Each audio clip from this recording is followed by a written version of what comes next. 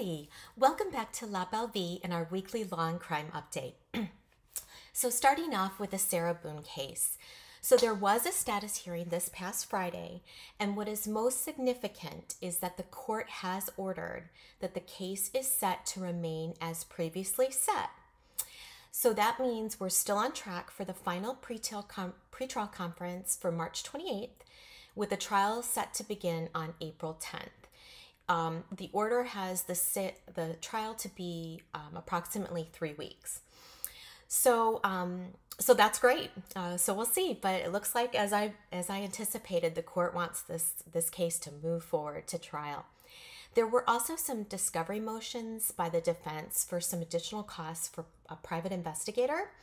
Hopefully this is just some final discovery matters, because we know that a PI had already been engaged and had spent thousands of dollars previously with her first attorney. So hopefully that's not going to delay things.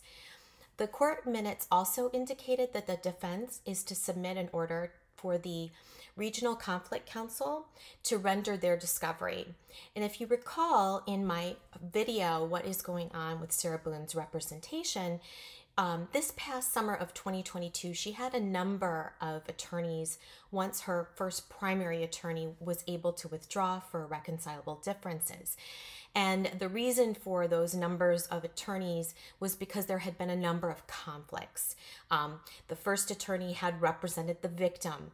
Another attorney had represented a witness that is expected to testify. So if you remember, there was a lot of that. Well, and in that time, apparently the RCC, when they were representing Sarah, may have received some discoveries. So there was a motion for the defense to get that discovery. So I'll continue to monitor any developments, but hopefully things will stay quiet until March 28th, and hopefully we just don't see any more delays. I'm also planning on some interesting background content that I'm going to be working on in March in advance of the March 28th pretrial conference, so stay tuned for that. Okay, so the Murdaugh case. A lot happened this week on the Murdaugh case, and if you weren't aware, it was actually supposed to end this Friday, which clearly is not happening. But in any event, we started the week with a lot of financial testimony regarding the various financial crimes that Alec Murdaugh has either already admitted to have committed or is accused of having committed. So we heard from his former best friend, with whom he used to hide the fact that he had taken almost $800,000, I think it was like $792,000 in attorney's fees that were supposed to have gone directly into the firm, because the fees belonged to the firm, not Alec individually, but he had kind of basically used his friend, who he had worked as co-counsel with a case, to kind of hide that his portion of the $800,000. So we heard a lot of testimony on that. We also heard from another victim. This is probably the saddest part of the testimony this week. It was one of the sons of the Murdaugh's former housekeeper that had sadly died when she had tripped on some steps at the Murdaugh-Moselle property where the murders took place.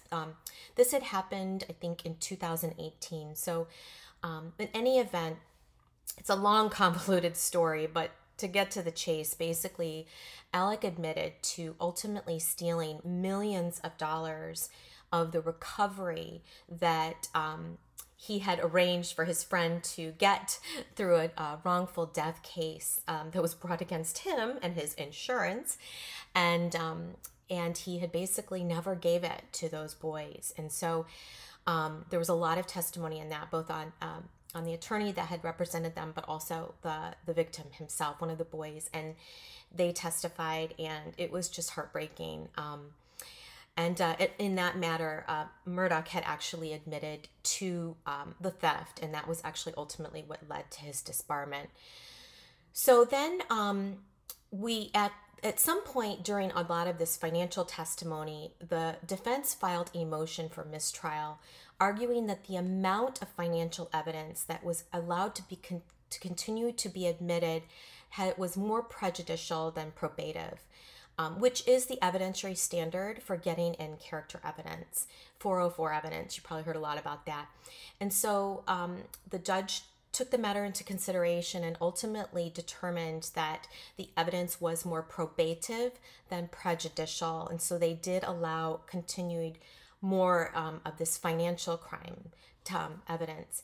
Now, the concern I have, and I think a lot of people have, is that at one point are we having all of these financial evidence coming in, and is that coming to the point where it's so cumulative that it is going to be prejudicial to the point where we're really on trial for a financial crimes, not murder? So, you know, in that respect, we are seeing more of the actual murder evidence towards the end of the week. So we'll have to see, but I can pretty much bet that if Mr. Murdaugh is ultimately convicted, I have a strong suspicion that this issue will be something that will be considered upon appeal. So it's definitely a gray issue. So I think you could probably bet on that being something that would be brought up. Towards the end of the week, it got a little more interesting. We heard from a number of witnesses, but the two that I thought were most compelling were first the testimony from Mr. Murdaugh's parents, his mother's caretaker. So if you recall that at the time of the murders, Mr. Murdaugh's father was actually in the hospital dying, and his mother was living in their home, his parents' home, but she had pretty severe Alzheimer's. And so she had 24-hour care. And so the witness that testified was her evening caregiver. And so she testified to the facts about, if you recall, that Alec did go to see his mother. We don't quite know the timeline, but we think it's around 9:06 p.m. the night of the murders, and came back around 10ish when he arrived back to the property and ultimately called 911. What was interesting about this testimony was that she testified that Alec was only there for about 20 minutes, which does cut into the timeline and also really narrows the timeline for the defense. But what I think was even more damaging was that what she testified was that several days later after the murders, he kind of mentioned to her, well, I was there for 30, 40 minutes. And that really bothered her. It was really heartbreaking testimony because she was very upset and clearly cared for the family. So I thought that was really compelling. I also thought that the testimony we heard Friday from Blanca, the former long-term house manager, I'd say it sounds like she ran the household and was really close to the family and had worked for them for years, and was in particular really close with Maggie and the boys. She talked a lot about, you know, the last time she saw Paul, and of course the morning of the murders. She talked about what Alec was wearing, and this seafoam shirt that was a polo shirt, not a button-up shirt. She was very clear on that. So again, showing evidence for the prosecution that was the shirt that he was wearing when he went to work, was not the same blue shirt that he was wearing when that snapshot video that Paul took when Alec was standing by that tree, which was I think around 7:45ish, you know, so within an hour or so from when the murders occurred. So the prosecution, and then the other thing she testified to was that he was also wearing different shoes in that snapshot video than the brown leather shoes he wore to work. And finally, what she testified to was that she never saw those two pieces of items of clothing ever again. So the prosecution, of course, is going to try to argue that that means he basically got rid of them, disposed of them, destroyed them, hid them, who knows. So I think that was why that testimony was significant. On the flip side, though, there was some helpful testimony from Blanca for the defense. One, just I think showing how much she cared about the family. She testified about Alec's relationship with Maggie and that Maggie was his world. So again, going against this argument that he would kill her then. She also testified about the morning after the murders. Alec and Buster, his son, were staying at their parents' property, and he had asked Blanca if she would go back to the house and kind of fix things up, because presumably he knew there were a lot of people were going to be coming into town. and would be at the home. And so when Blanca testified, when she arrived to the home, the house itself had already been released. So it was no longer, SLED was no longer, the state investigative agency, which is called SLED, was no longer in the home investigating. And so she walked around and she talked about some pots that she would have expected the dinner pots to be still on the stove, but they were put in the kitchen. I think the defense could probably argue, as they did, there were lots of people that were there at the home that night after the murders. Someone could have easily put the pots into the refrigerator. So I didn't really take much into that testimony. But what I did think was interesting was she testified that when she went into the bathroom, there was a kind of a wet towel on the floor. It looked there had some water, that someone had taken a shower, and that there were a pair of pants on the floor. And what the defense is trying to get out of that is that, why didn't they take that? Why didn't SLED take that evidence? And, kind of showing that this argument that maybe SLED wasn't so thorough and maybe was sloppy in their investigation.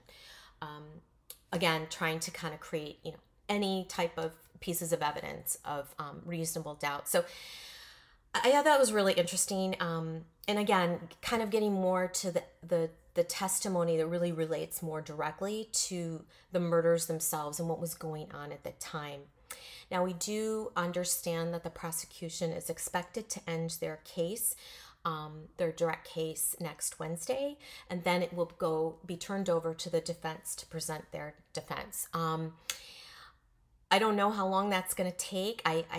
I doubt seriously it's going to end next week, because if the prosecution is going to go till Wednesday, I don't think the defense is going to end after 2 days. And of course, we can have rebuttal by the prosecution. So I would guess that we're probably looking at least through next week, possibly through the following week too, but if not, maybe ending the following week. But I think we're for sure have a full week of testimony next week. So I'll be watching that, and I'll give you an update next week. So then on the Rust case, we've had a lot of developments this past week in Rust. So first, Alec Baldwin. I always say Alec Murdaugh. I apologize. There's two Alex going on in these really interesting trials at the time right now. But okay, Alec Baldwin has made several motions in the criminal matter. First, he's filed a motion to have the special prosecutor removed because she's now a member of the New Mexico state legislature. So since this time, she's been elected in the fall 2022 election. She won a seat in the New Mexico State House. So they're trying to argue that it would be unfair for her as a legislator and a prosecutor to kind of wear both hats. I think it's an interesting argument. From the language in the motion, I'm not sure there's precedent that squarely addresses this issue, because they talk a lot about how this would be bad precedent. So I think we'll have to see where that goes. I think that the motion that they made that has a really strong argument was that they also filed a motion that stated that the second claim so remember, there's two charges of involuntary manslaughter that the state has given the opportunity for the jury, ultimately, if this goes to trial, to choose between the kind of basic involuntary manslaughter, which includes jail time up to 18 months, or this separate fireman enhancement statute, which would allow for prison time up to 5 years. Obviously, the more serious of the criminal charges. Well, what is interesting is the defense has filed a motion to dismiss that firearm enhancement involuntary manslaughter charge because that statute was not enacted until May of 2022. So after the incident. And if all that's true, I agree. That would violate the ex post facto clause of the U.S. Constitution. You cannot be charged with a crime that was not in place at the time of the action. So at the time of the shooting, if that law wasn't in place, you can't go back and charge someone for something that wasn't in existence at the time of the act. So I agree. I think that one probably has a very strong likelihood, unless there's something that we're not seeing under New Mexico law. I think that one they have a good chance. They also filed, and that would actually benefit Ms. Reed as well. So I'm sure, that's great for her, kind of like bootstrap along with Alan's, top of the notch, top flight defense that he's getting. I mean, he's got the best. So he also filed a motion for a speedy trial, which shouldn't be an issue for the prosecution unless though they have this motion to remove the special prosecutor. Because what the motion for the speedy trial basically means that the defendant has the right to file a motion for speedy trial, and then the prosecution has to be ready to go. And I would normally say that shouldn't be an issue because this has been going on forever. I mean, the incident happened in October of 2021. We've had this extensive investigation, including firearm analysis by the FBI. So I would presume that the state would be ready to go. But that's interesting if they win on the removal of the special prosecutor, because if you recall, the reason they got the special prosecutor was because the DA said that they just don't have the resources to focus their time and attention on this high profile case. So that will be interesting. We'll have to see where that goes. February 24th is the first appearance date for Mr. Baldwin and Ms. Reed, and it apparently is going to be streamed, so I will be covering that, so stay tuned. So finally, there's one last thing on the Rust case that's not relating to the criminal charges, but is relating to the whole incident itself. We had a lawsuit filed, one of many this week. This one was brought by the very famous attorney Gloria Allred against on behalf of Helena Hutchinson's parents. They're her Ukrainian parents. She's from Ukraine, so from her mom and her dad and her sister. And it's separate from the wrongful death case that was brought by her husband and was settled last year. This is not for wrongful death. This is for loss of consortium, loss of the love and affection claims, intentional infliction of emotional distress, negligence type claims. So it is a separate causes of action. We'll have to see where that goes. I mean, obviously being represented by a very powerful lawyer, so we'll have to see where that one goes. But that one is against the production company, Baldwin individually, the producers individually. I mean, it's against the kitchen sink. I mean, she's brought it against the armor, the prop master, the AD, the line producer, everyone's involved. So we'll have to see where that one goes, but stay tuned. Finally, one case that I'm thinking of covering is the Samantha Markle, the Meghan Markle defamation case. Now, this one is currently pending in federal court in the Middle District of Florida, based on diversity jurisdiction. So the cause of action itself is based on state law, Florida defamation law. So being a Florida lawyer, I'm licensed in Florida and Illinois. It would be interesting to cover. I think I'm going to see how things go. We have a motion to dismiss that's been brought by Meghan Markle, and the hearing on that is this Wednesday. So that will be interesting. But what is also interesting is that the judge has said that if the case does move forward, they have granted Samantha Markle's motion to compel discovery. And so what that means is if the case moves forward and it is not dismissed on Wednesday, then the Meghan Markle will have to submit to the discovery requests, which includes depositions. So that'll be really interesting, and I'm thinking of covering that one. Like I said, I'm going to wait until Wednesday to see what happens with the motion to dismiss. Obviously, if it's dismissed, I'm not going to cover it, but that's one I'm thinking of covering. So let me know if you're interested in that one. It'd be easy for me to cover it, and I think it's really fascinating on the kind of the pop culture side. So let me know. But thanks again so much for joining on our weekly update. I really appreciate it. If you could consider liking and subscribing, that would be great. And have a wonderful day. Thanks so much.